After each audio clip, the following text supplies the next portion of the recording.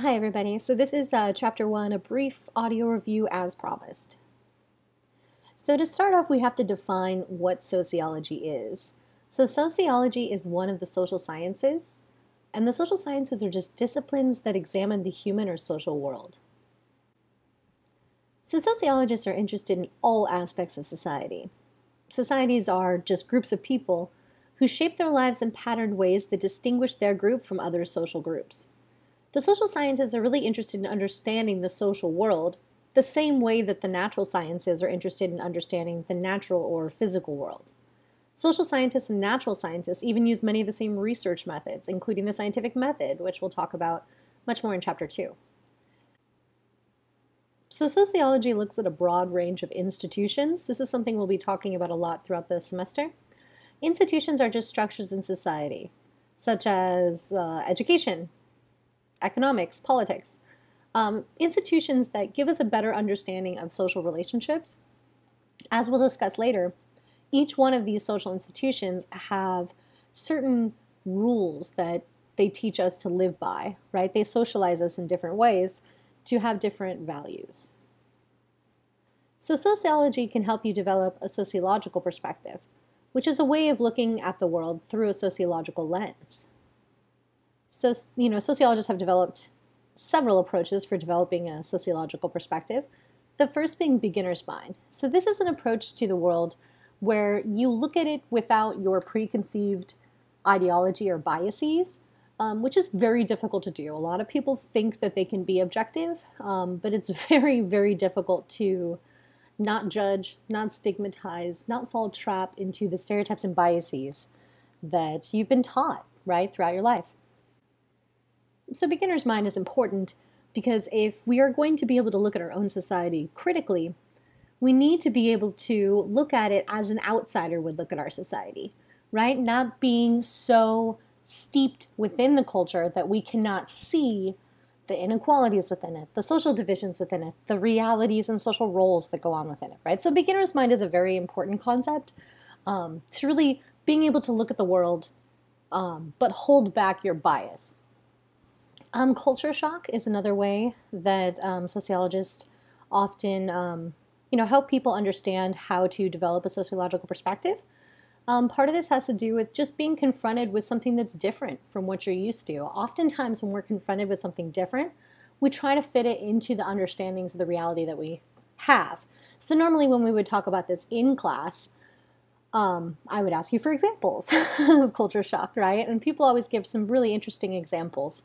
But for myself, the example I like to give, because it really illuminates the idea of how culture shock is really our brain trying to understand it based on our limited understandings, right? So when I was young and just basically the worst age to travel cross country with your family is when I did that at about 12, which is when you're like, like the sassy preteen that hates life. But anyway, so we're on this incredibly long road trip. And we're in one of the square states in the middle. I don't really know which. And we're stopped at some sort of truck stop, going through a small store there. And I see these two dudes that are dressed in a full suit, tailored suits, matching tailored suits. But not fancy suits. You could tell they were handmade. And they had long beards, right? So me being 12 from Southern California, I look at these dudes and I just immediately assume that they're in some sort of band, right? What else would make sense? Why else would they be wearing the same suit? Why else would they be wearing something that looks a little handmade? Because, before all your millennial clothing options, so clothing options back in the day were slightly more limited, right? If you wanted to have something customizable, you customized it yourself. And then so I turn the corner in this little store and I see their female counterparts, which are women in these bonnets, right? And I just kind of stop there, mouth agape, confused. And my dad walks up and is like, "They're Amish." And I was like, oh, because I'd heard about the Amish as a kid, something you kind of learn about a little bit. But living in a culture where you don't come in contact with Amish people, right? I got to see them get back in their horse and buggy and ride back to, their lifestyle without any sort of semblance of electricity. it was really interesting for me as a kid to realize I had just tried to fit them into the reality I already understood, right? By assuming they were a band. Because I didn't understand the cultural reality that they really existed in, which was the Amish.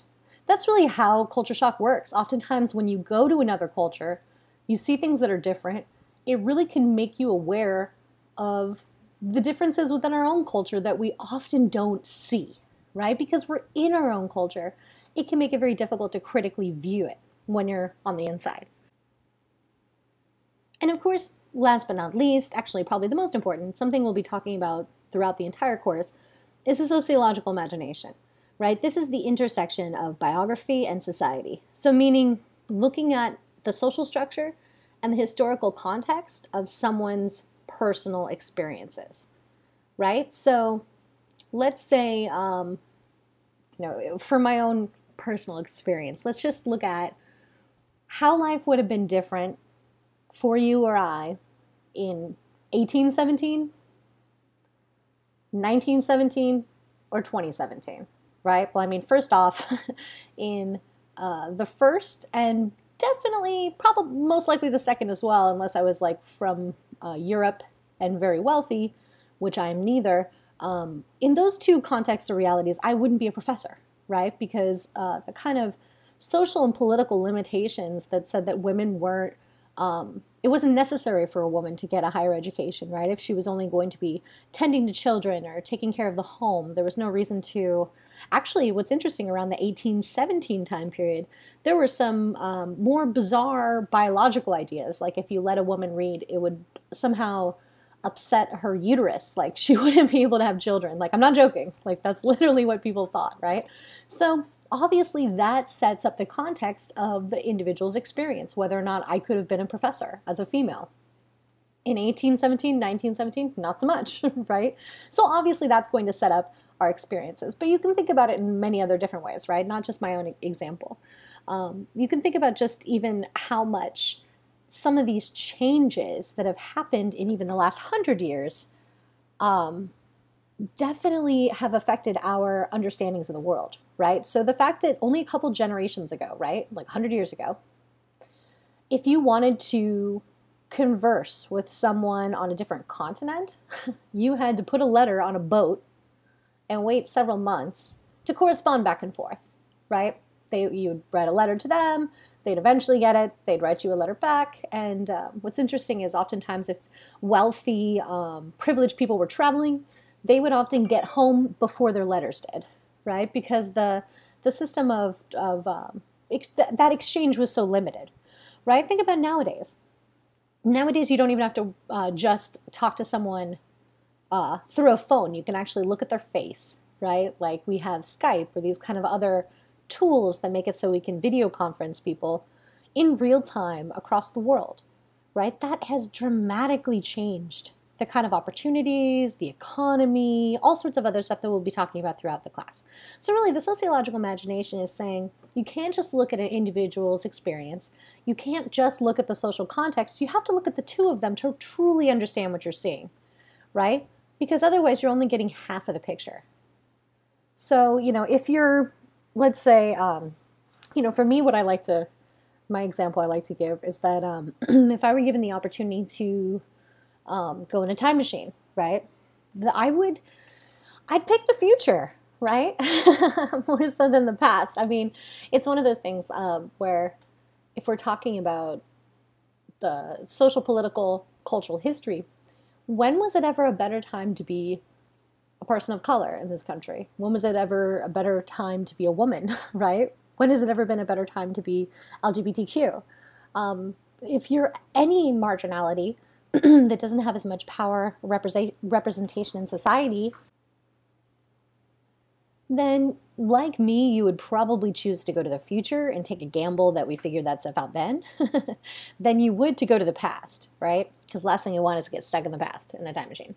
So yeah, I think it's an interesting concept that is very fundamental to understanding sociology. It's being able to understand that, yes, a person's individual choices are important, but what choices or opportunities they have is often constrained by their culture, the history, right? The specific political economy of the time. And we'll get into some more specific examples of these things, right? Like what life would have been like before the civil rights movement, right? Has affected a lot of people's opportunities. What life was like before cell phones, right? Having this kind of instant connection to people has changed life in a lot of ways. So we'll talk about a lot of this as we go on through the course. So in sociology, sociologists are going to use different levels of analysis to explore social relationships. So there's microsociology and macrosociology. This is something, again, we'll get in more depth into in Chapter 2. But micro is typically studying face-to-face and small group interactions in order to understand how they affect larger patterns and institutions of society. So typically, microsociological approaches are going to use qualitative methods that are looking at questions of why instead of what. And like I said, we'll go over that in Chapter 2. And of course, macrosociology, which is the level of analysis that studies large-scale social structures in order to determine how they affect the lives of groups and individuals. So typically, a macrosociological approach is going to use quantitative methods that are going to look at questions of what and how instead of why, like larger scale things. So for example, microsociological analysis might look at the relationship between a couple or interactions of a sports team or even interaction between a cashier and a shopper. And like I said, in Chapter 2, I'm going to give you an example of micro from a preeminent criminologist named Randall Collins, to give you an example from his book Violence. And then, of course, macro-sociological analysis might look at something like the economy and how it impacts consumer behavior, or maybe how a presidential election influences American morale. So examples of macro would be looking at things like, let's say, if you wanted to understand what the concepts glass ceiling and glass escalator are, then you would typically look at large-scale labor statistics for something like that. So we'll talk about this more in Chapter 2. So theories in sociology are propositions that seek to explain the social world and help to make predictions about future events. So theories are also sometimes referred to as approaches, schools of thought, paradigms, or perspectives. Typically I say paradigms, but they're all the same. So there are different ways of approaching or looking at specific topics, and so sociologists tend to disagree about which are the best or which things are more valid. And there's times when considering many different perspectives or theories actually can lead to better understandings of the topic, like layering them together. So there is no right or wrong. They're just different perspectives that try and understand what is going on within the social world. And we're going to go over a few of them in depth throughout the course. But you should know it's an intro class. It's just the tip of the iceberg. There's so many more paradigms out there within sociology. So when it comes to the sociology's roots, Comte stated that sociology needed to be treated like any other scientific discipline. So he laid the groundwork for future sociologists and helped establish the discipline itself, because he was the first person that said that there should be a scientific study of society, right? He called it social physics, which I think is cooler than sociology, but whatever. But basically he was a French scientist and he studied things using the scientific method. So he developed a theory of the progress of human thinking from its early theological and metaphysical stages towards what he calls positive or scientific stages. So we'll talk about him a little bit more as we go through. But basically, what you just need to know is he's kind of like the first guy to study it from a scientific perspective. Harriet Martineau was also very important to the foundation of sociology as a paradigm. As a discipline as well. So she was a social activist who traveled to the US and wrote about social changes. And I mean, to say that she was radical for the time period is understating it times a million. She wasn't quite popular because of some of the stuff that she said. So basically, the big footnote that they give here is that we wouldn't know who Comte was in the English-speaking world without Martineau, because she is the one who translated all of his work and made it accessible to America and England. But basically, she's a journalist, political economist, and she came to the U.S. and she basically came here and said, if you believe in freedom, if you believe in liberty and democracy, why are you such hypocrites? Right? She pointed out that people were in chains, right? That under the institution of slavery, that women didn't have the same rights as men, right? The poor people suffered in economic conditions, that were terrible. And so she basically said, if you believe in equality and democracy and freedom, Why aren't you giving that kind of opportunity to all of your citizens? So probably not the most popular, right? Because of her radical views at the time. So, she supported labor unions, abolition of slavery, women's suffrage, all that kind of stuff. Herbert Spencer is really the first English-speaking sociologist, which I don't feel like is valid enough on its own to be this. Well, he was basically the person that was trying to understand the evolution of societies in a similar way that Darwin was trying to understand the evolution of, the actual, what he called the theory of evolution. So, Spencer, his philosophy is often referred to as social Darwinism, but I feel so bad for Herbert Spencer because basically no one that's heard the term social Darwinism has the correct definition, right? They have this understanding of social Darwinism that the strongest survive, right? But that's really much more of like a masculinist thing that we put on based on our gender understandings after the fact. What Darwin and ultimately Spencer were actually talking about is it's not about strong as much as it's how he called it survival of the fittest, right, is how Darwin termed it. It just means the most adaptable. So species, plants, animals, whatever they are, that are the most able to adapt to changes are the ones who survive, right? So he was looking at that through a social context, through social Darwinism, but people tend to think of it in this weird, the strong survive thing, which again, we'll talk about this a lot through the class. There's a lot of weird pseudoscience ideas about what sociology is out there. So I'll just be shutting that stuff down as we go. So Spencer was interesting because he didn't have an academic training, right? He just grew up in a family that encouraged him to think and learn independently. So, he wasn't super privileged like a lot of the other thinkers.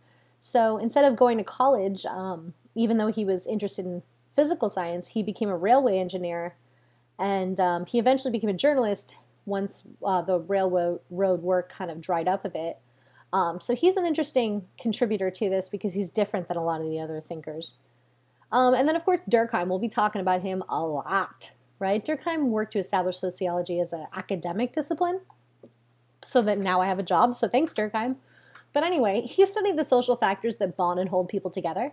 So what's interesting is he thought that, even the most individual thing could be studied sociologically.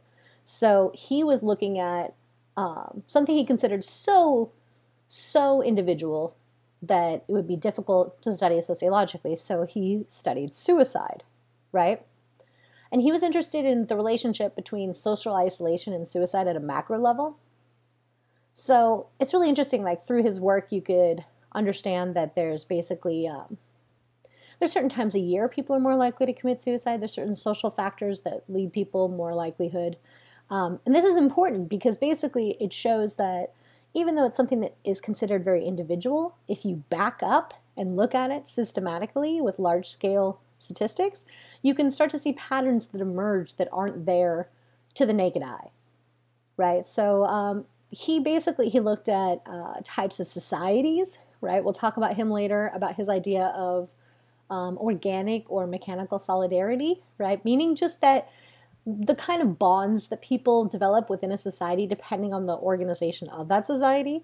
And really, he believed that even the most individualistic of actions had sociological explanations. So he wanted to establish a scientific methodology to study those actions. So, he, again, studied suicide. He looked at factors such as religious affiliation, marital status, employment. It's really interesting, and we'll get into a lot of the stuff that he talked about later on. All right, so some more thinkers, early thinkers. Marx, right? He's a German philosopher and political activist who contributed significantly to sociology's conflict theory.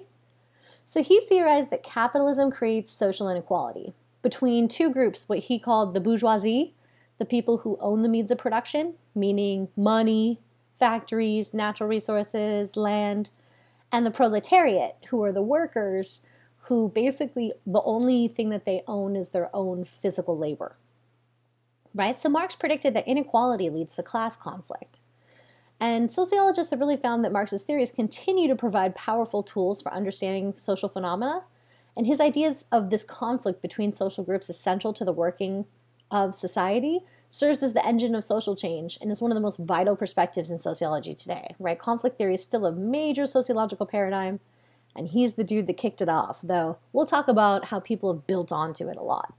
So Marx noted that a small percentage of the population owned the means of production, like I said, the bourgeoisie, and because they owned things, they were able to exploit the masses and ensure greater gains for themselves. So that's the basic tenet of capitalism today. And many modern sociologists use Marxist theories to evaluate contemporary workplace. So we'll talk about him a lot more as we go. Weber, Max Weber, this real happy-looking dude right there. He also studied how society was becoming industrialized. He was also looking at kind of a conflict theory perspective, but he was concerned with the process of rationalization, meaning when you apply economic logic to all of human activity, kind of like reducing everything to a computerized output. So he believed that contemporary life was filled with disenchantment, which came from the dehumanizing features of our modern societies.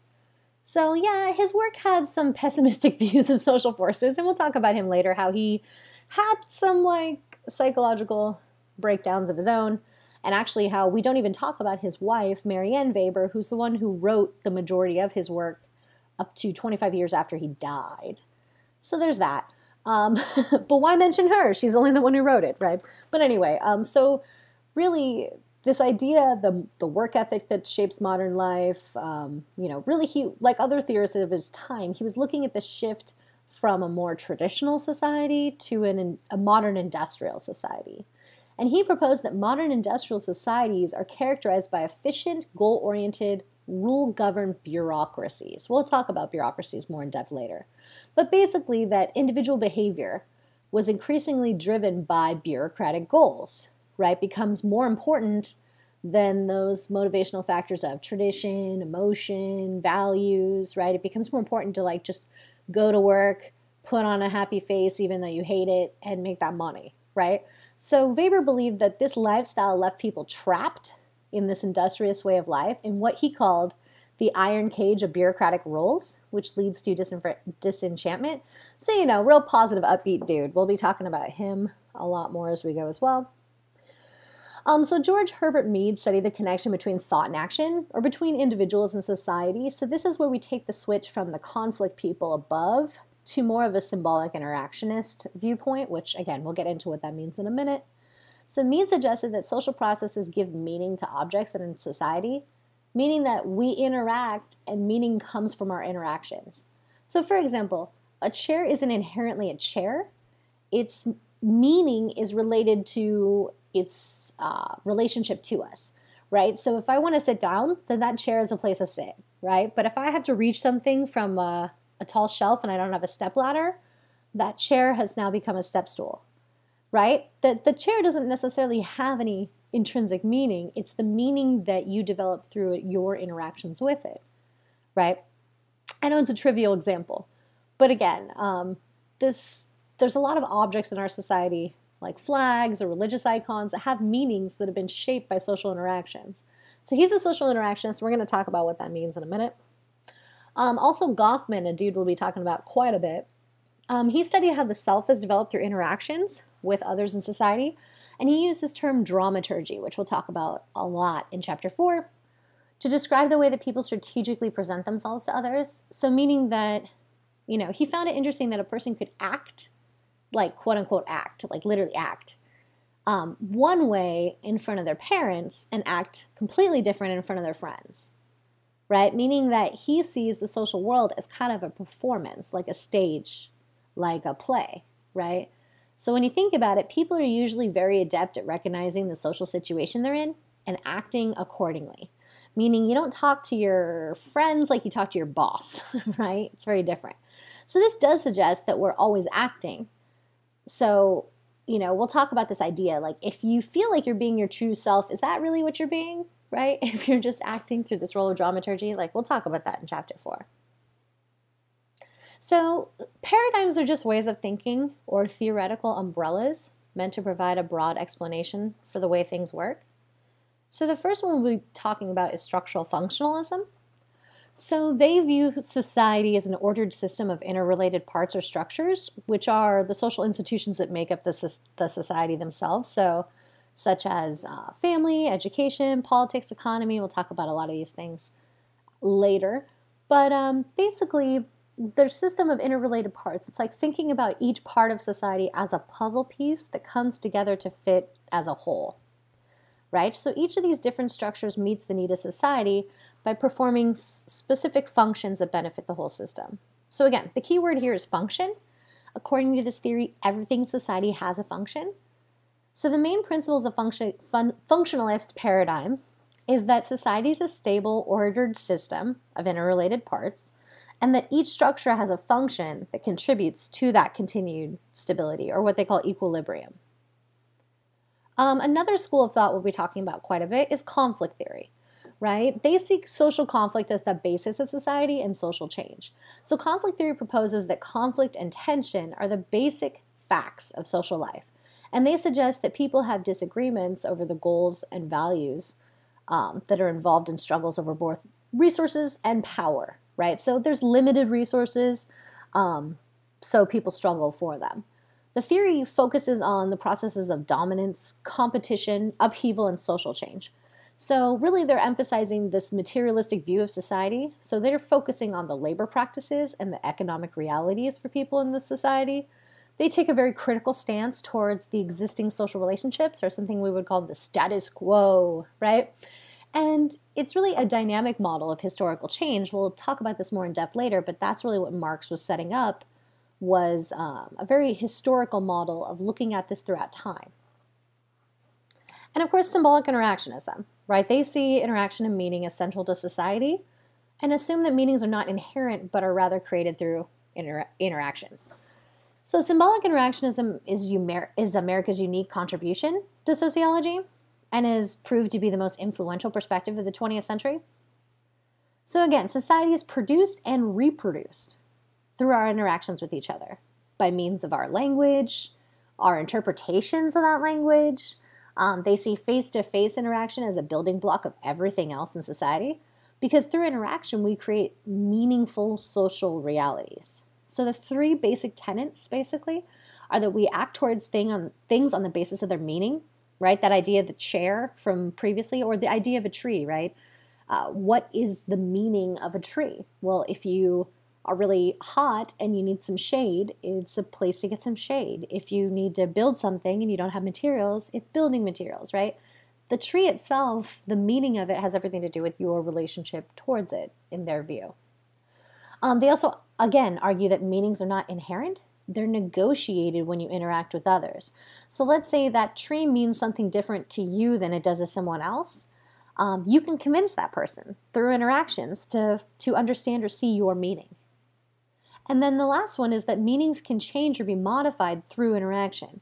So, it's something agentic. It can change. It doesn't necessarily stay the same. It's really, again, focused on how self and society develop when we interact with each other. So it's useful in explaining and analyzing a wide variety of social issues, such as inequality, and a lot of other like family stuff we'll talk about. So some newer theoretical approaches, one is feminist theory, which is looking at both gender inequalities in society and the way that gender structures the social world, and considers remedies to these inequalities. Right? So there's a link between feminist theory and conflict theory, in that they both deal with stratification and inequality in society, but both seek not only to understand inequality, but to provide remedies for inequality, right? To get rid of those inequalities. As does queer theory, right? Queer theory is similar to both conflict and feminist in that same way. They propose that categories of sexual identity are social constructs, and that no sexual category is fundamentally either deviant or normal. And of course, this is inspired by the gay and lesbian rights movements of the 70s and 80s. So queer theory came about pretty much in the late 80s and early 90s, and proposed that categories of sexuality, such as homosexual, heterosexual, bisexual, trans, they're all social constructs, and we'll get into what that means in more depth later, just meaning that no sexual category is fundamentally deviant or normal. We create those meanings socially, which means that we can change those meanings as well, which makes these things so complicated. And another new theoretical approach is postmodern theory, which suggests that social reality is diverse, pluralistic, and constantly changing. And postmodernism was a reaction to modernism, a paradigm that trusts in the power of science and technology to create progress. So we'll get into this much more later. The whole idea of modernism is both a historical period and an ideological stance that began with the Enlightenment, or the Age of Reason, and basically said that, people are rational, they value scientific knowledge, there's a linear view of history, right? Things went from worse to better, and that there's a belief in this universality of human nature, right? People have always been to the way that they are, right? Postmodernism argues there's no absolutes. There's no there's no truth necessarily, right? That can be very subjective. They argue that, order and stability are manufactured, that everything is relative and fragmented, temporary and contingent. So we'll get into that. So one example of that I hear a lot from the modernist perspective is when people say, technology will solve global warming, right? Which I always respond to that, technology already has come up with the solutions to these issues. It's the fact that the political economy doesn't allow it to take place, right? So that's what postmodernists would say. It's basically for example, a company like GE will go to a place like MIT where a young engineer has developed a type of machine that has zero waste output. The only byproduct of the chemical reaction is drinkable water, right? And that could replace combustion engines on every car, bus, train, whatever.